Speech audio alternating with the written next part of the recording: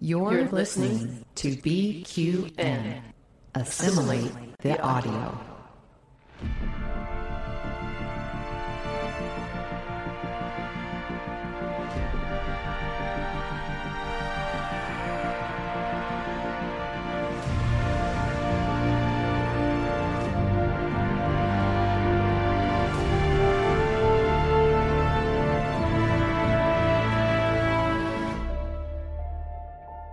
Good morning, I'm Chrissie De Clerck-Szilagyi. And I'm Jason Szilagyis with today's Caffeinated History with the Szilagyis on the BQN Podcast Collective. Before we jump into our topic for the day, we'd like to take a moment to thank our BQN Patreon patrons who make our show possible. Listeners, you can hear your name listed here as one of our associate producers with a monthly subscription of just $10 at patreon.com/BQN. And with a monthly Patreon subscription of $5 or more, you can join our Meetings of the Hive Mind on the second Saturday of each month. Watch your Patreon messages for details. Today's topic is the first of the Reconstruction Amendments, the 13th. The United States did not come into its modern form until after the Civil War. It was the work of reunifying the country, in an era called Reconstruction, that defined the United States and citizenship thereof in a way that it is thought of in the modern day. Though it may seem a matter of semantics, the United States was a plural noun for the first century of its existence. Unity as a concept was taken for granted, but not found in practice. This is shown with the ease with which the southern states believed they could remove themselves from the United States. Also, prior to Reconstruction, citizenship was not defined on a federal level. Those who were citizens of a state were constitutionally, quote, entitled to all privileges and immunities of the several states, end quote. At the time of the founding of the United States, one of the most important markers of citizenship was slave status. Those who were not enslaved were seen as citizens. Those who were enslaved were barely considered people. Within a decade or so, that marker was colorized. Even free African Americans were not thought of as citizens, particularly in that they could not practice their citizenship with the vote. And equality, for all it seems enshrined in the founding documents, did not exist in a form recognizable in the modern sense. This is where the Reconstruction Amendments come in. They redefined what it meant to be American, to be a citizen of the United States, and what the United States meant to itself as well as the rest of the world. The first of the Reconstruction Amendments, the 13th, enshrined in the Constitution the abolition of that institution which had started the war, slavery. In 1860, slavery was a legally protected institution in 15 of the 34 states. In the rest of the country, one could not own slaves, but enslaved people were not freed by entering those states, and the Constitution required that enslaved people be returned to those who claimed ownership over them. The questions over these issues and whether slavery could or should be extended are what prompted the American Civil War, beginning in 1861. In the middle of that war, on the 1st of January in 1863, President Abraham Lincoln issued the Emancipation Proclamation, which said that those who were enslaved in the states in rebellion, the Confederacy, were freed. This was an ideological act, one intended to focus the attention of those fighting for the Union and their supporters on this unquestionable moral cause. It was not, however, a law that could be enforced. It applied only to the rebelling states, who did not believe that President Lincoln had any authority over them, but did not apply to those 5 states where slavery still existed, but which had not seceded, over whom Lincoln did have authority. So while it is often lauded as having done so, the Emancipation Proclamation did not abolish slavery in the United States. However, the means to do so was already in the works. The idea of a constitutional amendment abolishing slavery had been suggested as far back as 1834, but what would become the 13th Amendment was not officially put in front of Congress until December of 1863.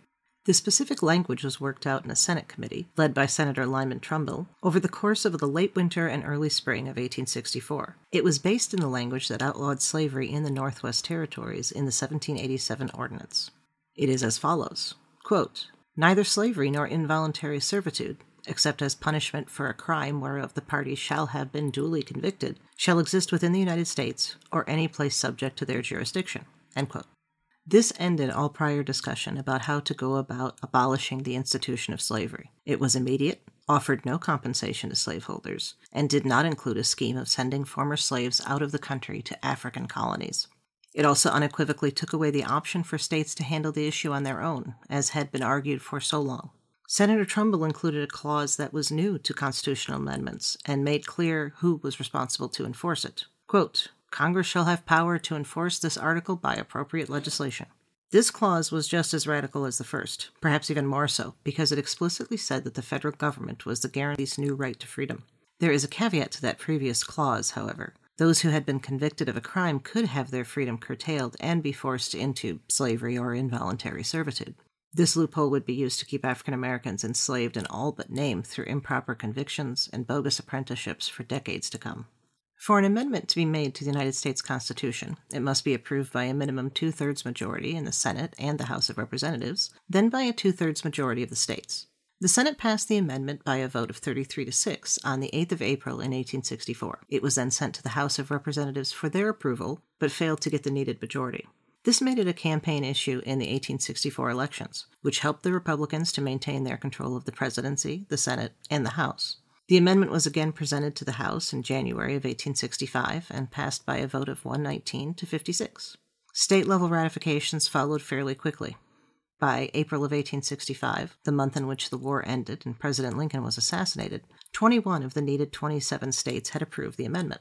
The rest came as the Confederate States were readmitted to the Union, as the abolition of slavery and the ratification of the 13th Amendment were made requirements of that readmittance. Georgia ratified it in December of 1865, at which point it became part of the Constitution. After this, no other states' approvals were needed, though the act of ratifying it, or not, was symbolic for both sides of the recent war. For example, Kentucky did not ratify it until 1976, and Mississippi did not ratify it until 1995. The specific issue of the legality of slavery was now settled, convicted criminals notwithstanding, but what freedom meant was now an open question. The literal chains of bondage had been removed, but what was the legal status of the formerly enslaved? Were they citizens? What types of rights did they have? The necessary first step of ending slavery had been taken, but it would take 2 more amendments and a century of legal action to completely answer that question. In our next episode, I'll talk about the next amendment, the 14th Amendment. Thank you for listening. We'd also like to thank our History with the Szilagys Patreon patrons, Pati, Susan Capuzzi-De Clerck, Laura Dull, Kris Hill, Betty Larson, and Vince Locke. Their contributions help us to have the time to research and write what you're hearing. You can help us just like they do with a monthly subscription at patreon.com/historywiththeszilagys.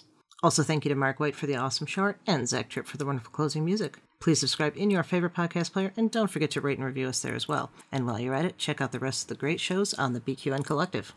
We'd love to hear what you think. If you'd like to reach out, you can find our network on Twitter at BQN Podcast, and this podcast in particular at History Szilagyi. You can also talk about any and all of the BQN podcasts in our Facebook group, the BQN Collective. And last but not least, you can find me on Twitter at the Goddess Livia. That's TheGoddessLivia. And me at Jason Dark Elf. We'd love to hear topic suggestions. What would you like to learn on Caffeinated History?